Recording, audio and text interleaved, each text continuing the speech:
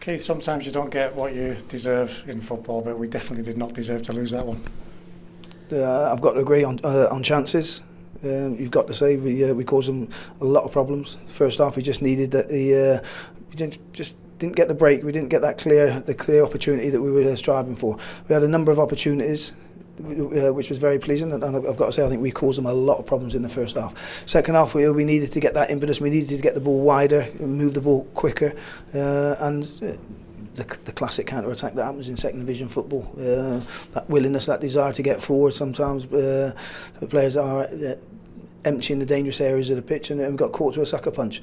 But what you've got to say is the character in this team, that's what got us up the minimum of a point out of the game. I've got to say, fantastic effort. I was going to say that equaliser at the end, that's come from the way these lads aren't going to let anything go this season. No, there's a desire, there's a passion, there's a willingness to work in there, and there's a belief that we will try and get something out of every single game. Today, a few things didn't go our way, but we are going to work hard again. We created some opportunities, we had some good opportunities.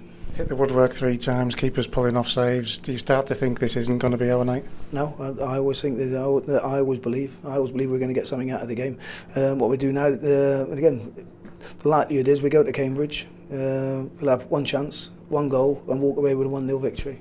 It is the way the game goes, isn't it? But there's a lot to take from tonight. The way we played, the first half domination, even in the second half, we worked so hard on the ball. Yeah, I think the pleasing thing, that was here last season. I think we gained something like 23, 24 points from losing positions. And the pleasing thing is, with the number of additions and acquisitions that we brought into the football club, that is still here. That spirit, that belief, that character is still in the building. And that gives us something to build on. And again, because we brought in some good players with good abilities and good qualities, and very quickly, they've bought into what we're about and what's already here. Were we guilty of overcommitting for their goal when perhaps we didn't need to at that stage of the game? Players want to win games, players want to entertain, players want to go and get shots off, players want to play in the final third.